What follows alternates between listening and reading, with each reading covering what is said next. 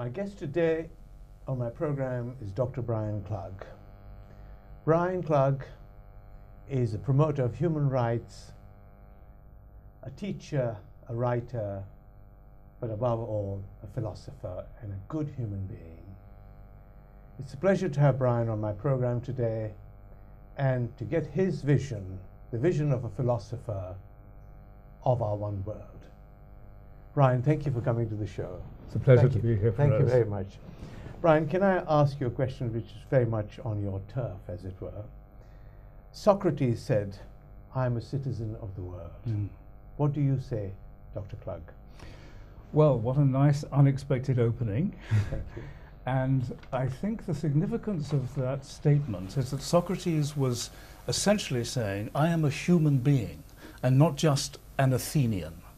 And this raises a whole host of questions about what it means to have a particular identity and what it means to be part of common humanity, which I'd be happy to talk about. Well, it is really about our place as human beings on this world. So yes, it would be interesting to know how we can actually live in harmony together. I think that is the key question, or to quote Stuart Hall, the late cultural theorist, he said, he asked the question, how can people live together in difference? And this, I think, is a key question for our age, because our one world is a shrinking world. It's a world where people are bumping up against each other now all the time in their difference. And the question is, how can we make space for each other? How can we share a common space in a limited and finite world? So how can we? I think there are two dimensions to this. One has to do with how we treat the planet, and the other has to do with how we treat each other. So if we talk about each other first. Okay. I think we have to understand that humanity comes in all sorts of shapes and sizes, colors and flavors, and that the different identities we have, whether it's Muslim, Christian, Jewish, Hindu, Sikh, Buddhist, whatever it may be, is a variation on the theme of being human, where there is no theme without the variations. The variations make the theme. Make the theme, exactly. Yet it also divides. Absolutely. And so how do we reconcile that issue? Right. The variety and the Yes. and the symphony and the harmony that we can create, where variety of people can live together and enjoy that variety, enjoy that difference, rather than divide by that difference. I think you put your finger on the central paradox for human beings today and how they relate to each other. On the one hand, the very thing that could unite us divides us. So how do we overcome that? But before you say that, may yes. I ask you this? What do you think is the biggest points that divide us? Is it religion? Is it color? Or is it, what do you think is the biggest hurdle, if you like? Okay. Any point of difference between people is potentially a dividing factor. But religion today, what we call religion, is proving to be divisive. And I want to suggest, and I'll do this as briefly as I can, a completely different way of thinking about religion, because we tend to talk about religion as though it's a set of beliefs that one person asserts and another person denies. But I think it's better to think of a religion as a kind of grand human tradition, whether it's, again, Islam, Judaism, Christianity. Think of it like a well from which people drink if they adhere to that tradition. One well, really. One well, because although there are lots of different wells, they're all fed by the same subterranean river. Really? And it's the water underlying all the different wells from which each of us drinks that unites us. The different wells distinguish us from each other. But if we understand that at bottom, at depth, the water, as it were, that is feeding Christianity, Islam, Judaism, Hinduism, Buddhism, and so on, is the same water, that's how I think we can come to assert a common humanity. And do you think, just talking a little bit more about religion, because in my view, certainly, it is the biggest point of division. Yes. Do you think that religion has outlived its purpose? You know, it was a message of love at one time, Right. an inclusive message of love. Now it's become a force for division, a force for hijacking, you know, human values and dividing people. So, yet I understand philosophically it's nice to look at it from as well, but we have a practical problem in this world. Right. The way I look at it is this. Religious traditions are in a position where they need to maybe rethink their own sources, their own meaning. So it's not so much perhaps a question of religions being outdated or outmoded, but more a question of going back and rethinking what they're about. So you talk about the message of love. If that message has got lost in the way in which a religion is being practiced, then there's something that needs to be recovered, and that is for the adherents, if you like, of that tradition or that religion, I think, to attend to. I guess my point was this: is it more expedient to ditch the religion rather than try and retrieve it from its roots? Because the force of time, the rituals that have accumulated, have become so complex that to actually retrieve something may be more difficult than to simply start either something new or if you see the point I'm making. I do see the point, and I understand, I think, the reason for making that point.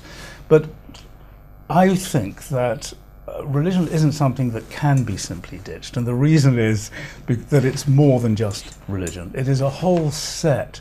I mean, take my case. I'm Jewish. Yes. And Judaism for me is what? It's a set of references, a collection of texts, it's a vocabulary, it's a sense of humor, it's a way of approaching life, it's symbols, and so on. And all of that is what you might call the marrow of Judaism. That's not something that I, for example, could simply discard, but what I can do is dip into that well and drink from the water in it that is that feeds the same water in the wells of other traditions and religions. It's very beautifully put, Brian. But let's move to some of the practical problems that we're seeing these days. And one of the things which is really disturbing is the extent of refugees. Yes. Refugees in different parts of the world. Refugees coming to Europe, refugees from Burma, and many other parts of the world. I mean, why is it that we in the land of plenty do not welcome them and understand and help them? We seem to put hurdles. Right. What is it that we should be seeking to do? Well, that I think goes to the heart of this whole series, and it goes to the phrase, our one world. Maybe I can just say something about what that phrase means to me, because it will lead to an answer to your question. In modernity, we behave as if the world were an empty space where there are infinite resources, and we are in competition with each other in a struggle for existence. Our one world, that phrase, suggests almost the opposite idea to me. It suggests the idea of the planet as a limited space with finite resources that we all have to share, which means moving from a struggle for existence to a struggle for coexistence. And it's the struggle for coexistence, I think, that would mean the beginning, if you like, of a new dawn, where instead of thinking about excluding other people, people who are fleeing situations of warfare or famine, where it is impossible to live a human life decently, we would say, come and join us, because this is a mutual joint enterprise called coexistence, living together. That's what our one world means to me. Very well put, actually. However, it seems that human beings are so greedy. Yes. We are always fighting for our own space, for our own material values and goods, that we forget to welcome other people and share. So it's intrinsically counterintuitive. I mean, yes, It's good of you to say that, but how are we going to change? Well, you may take issue with my answer to this question, because for me this goes back to the previous question. I think the answer to that is to draw on the best in our respective traditions, the best of Judaism, the best of Islam, the best of Christianity. If I can do that to illustrate the point, you have a story in the Bible of Abraham sitting in front of his tent, and 3 strangers appear, and his reaction to that is to welcome them and to offer them hospitality. And that seems to me to be a model. I draw that from my tradition. Other traditions, I think, have similar resources, a model of how to treat the refugee, the foreigner, the stranger, the migrant, and so on. Occupy your own premises, sit in front of your own tent, but welcome the stranger when they enter your domain. So is it, yes, I can see the spiritual illustration that you're making, Brian, but the problem is that we are in a world, it seems in the Western world at least, where politics, for example, and capitalism is moving us in a different direction, is moving us from coexistence to actual, the quest for material success and so on. Yeah. And if I may say so, talking about politics, do you think democracy, in a sense, has broken down? Right. Well, I share the concern that you are expressing, or at least implying, about the whole direction that the world is going in, which is why I think your theme of our one world is so vital, to recall people back to some focal point when there is all this fragmentation and divisiveness.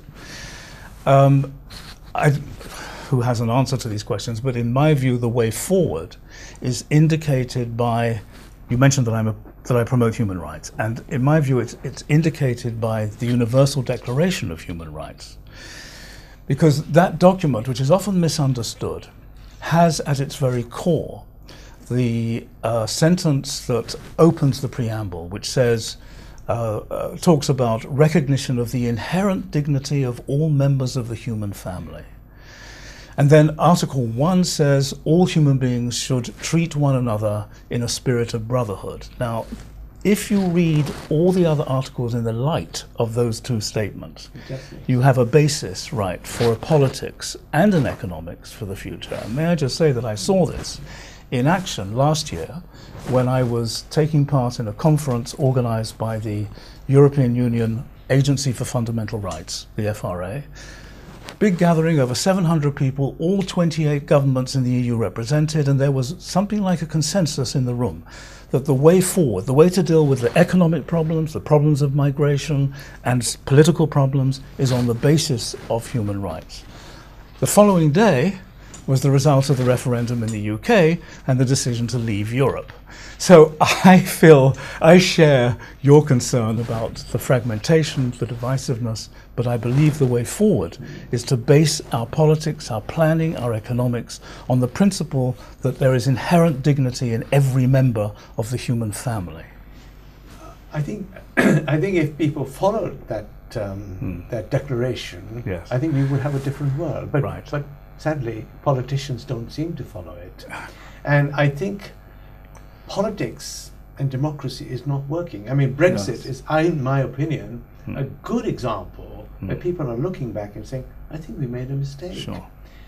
What is your view? I mean, should we follow democracy and decisions irrespective of whether we made mistakes? Right.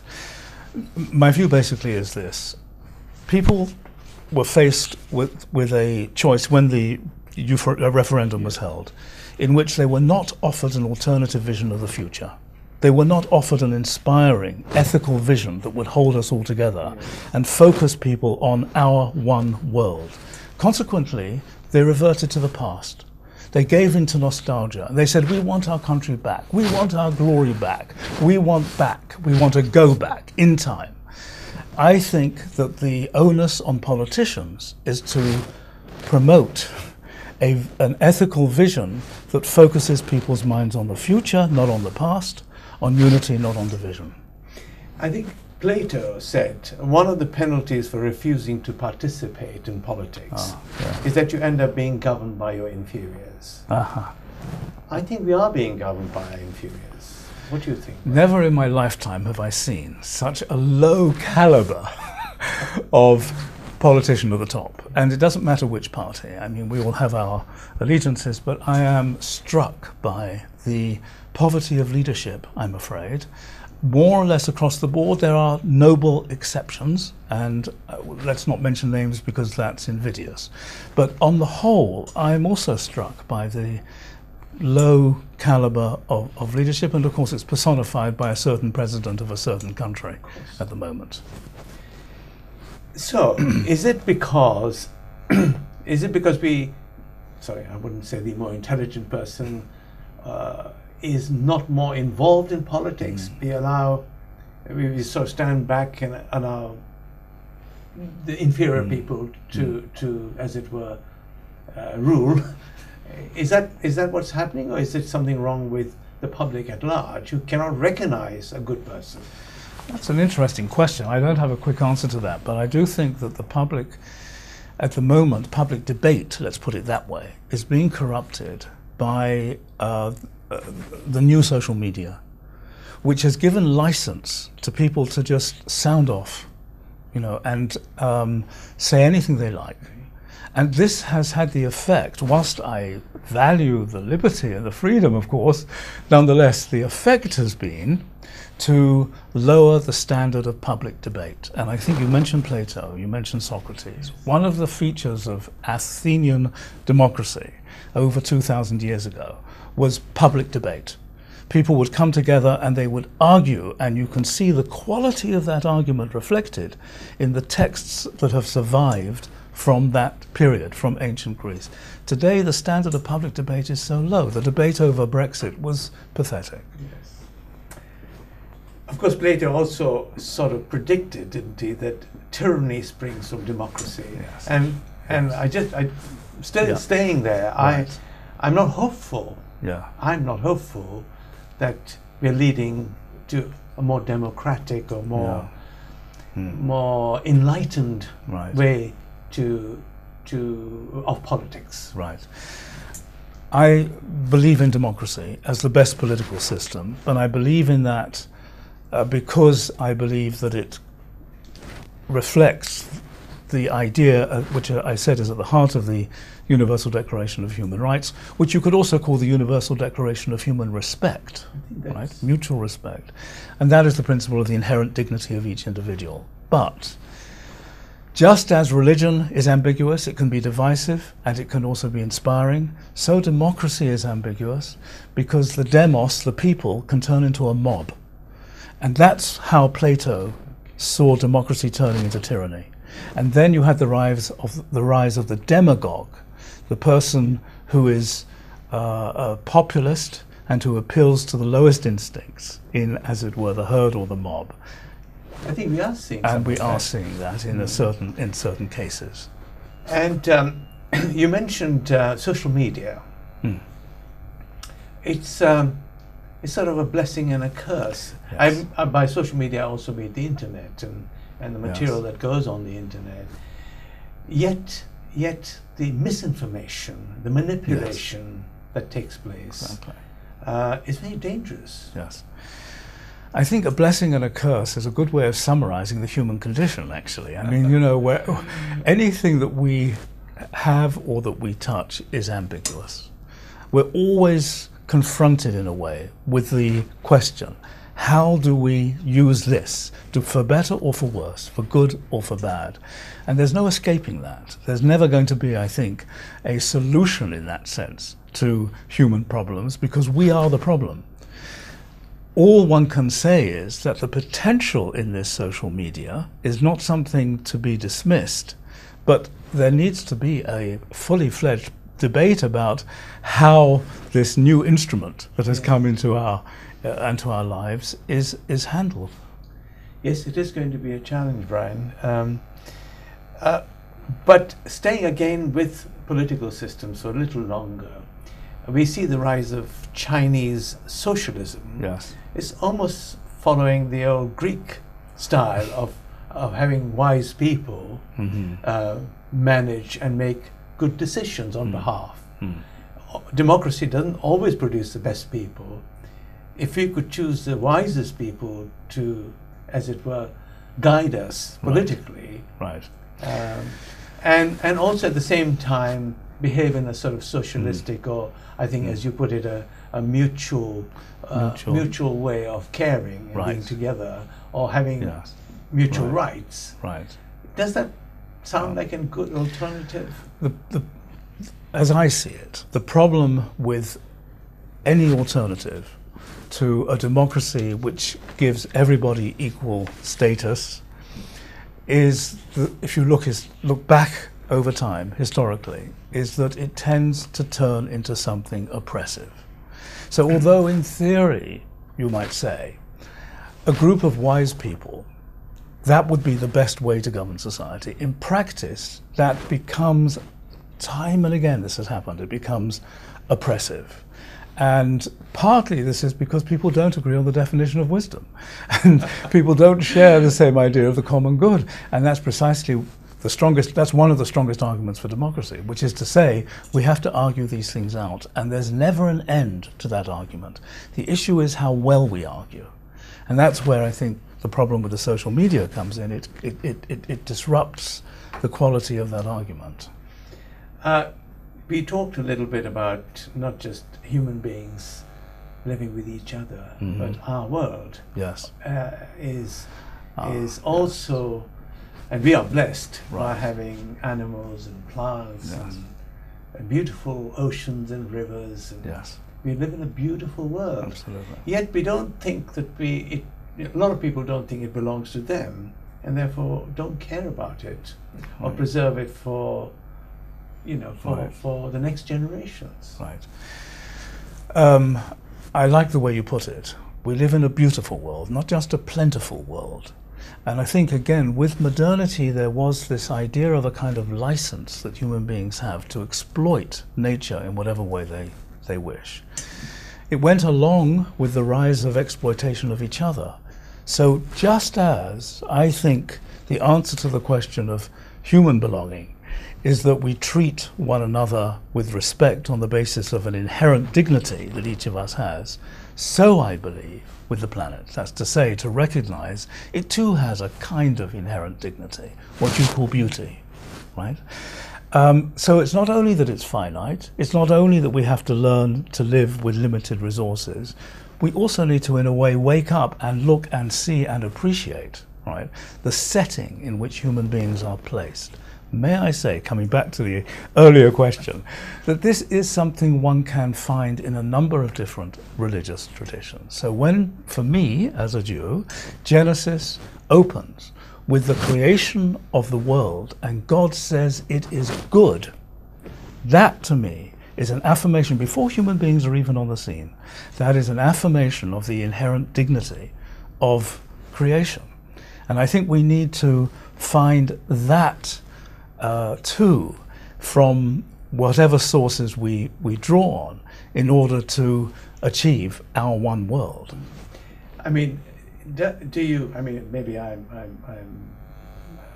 out of sync, but does it not all derive from the greed that human beings want to exercise, the greed for more material things, the greed to exploit the things that are around them for our own, not just good, right, but more. Yes. The need for more and more material things means we're utilizing animals, we're abusing animals, we're using the natural world around us just for the sake of having plenty. Yes. I agree with you. I think greed is also what Plato saw as the ultimately leading to tyranny, in fact, because the insatiable appetite won't stop at anything until finally, at least in Plato's sort of description of this in the Republic, it leads to someone who promises to give you everything you want, but in fact, of course, imposes his will on everybody else, and that's the tyrant. That's a beautiful way to put it. also connected with that is the disparity of finance. Yeah. You know, I think it's there are many statistics, but 71% of the population only benefits from 3% of the wealth. I mean, this sort of disparity is actually divisive. It's resentful, and with this feeling, this resentful feeling, comes a lot of this reaction. Yes, I completely agree with you. So if you put the two things together, greed on the one hand and resentment, even legitimate, justifiable resentment on the other, you have two forces that are converging to produce conflict and to produce misery. So they're two sides, I think, of one coin, the greed on the one hand and the resentment on the other. But if I may go back to the Universal Declaration of Human Rights, it does address this question, though people don't seem to notice it. It's not only about civil liberties and the right to freedom of speech, it's also about the right to a decent standard of living. And it addresses these questions in clauses that have been overlooked and insufficiently understood. That's why I think it's the overall vision of the Universal Declaration of Human Respect that we need, not just focusing on certain clauses and taking them out of context. So do you think that, again, just turn to your favorite philosopher, Plato, I mean, his dualistic view of the spirit and which continues for infinity and perhaps even reincarnation, who knows? And of course the material aspect of our lives, which is finite and comes to an end. Sure. Do you think that developing a spirituality, you know, and putting that in perspective would help us understand, as you say, the Declaration of Human Rights? Because it's almost like the Ten Commandments. Right. Is that... I think, of course, I mean, it depends what one means by spirituality, but I think that... Meaning creating a feeling of peace and contentment within yourself. Because only from within ourselves do the changes arise. They do not really come with words being imposed upon you. Right. You have to understand those words and feel them and react to them. I think it's another conundrum, because on the one hand, as you've also been implying, there are changes in the material conditions of people's lives that are needed. This kind of disparity of wealth is something that we can't live with forever. It has to change. On the other hand, you're absolutely right. No external change is going to accomplish what, as it were, we aspire to for human beings. That requires a kind of internal change, what I guess you're indicating with the use of the word spirituality. And the conundrum is, how do these two things relate to each other? And in a 20-minute conversation, we can't possibly answer that. Well, you've answered in a way beautifully. So the end summary of what we should be looking at. On the one hand, the material coexistence and sharing, and a spiritual enlightenment, as it were. So I'm going to ask you a final sort of question. Sure. In many ways, our conversation doesn't show a great deal of optimism about the way we are living our lives and where we're leading to. Brian, if you had one wish for the world, what would you say? I suppose it would be, to go back to something I said earlier, it would be a fundamental change of an approach to life. Instead of seeing life as a struggle for existence against each other, to see it as a struggle for coexistence with each other. That's the change that I would like to see. What a beautiful way to end this conversation. Thank you, Brian. Thank you, Feroz. Thank you.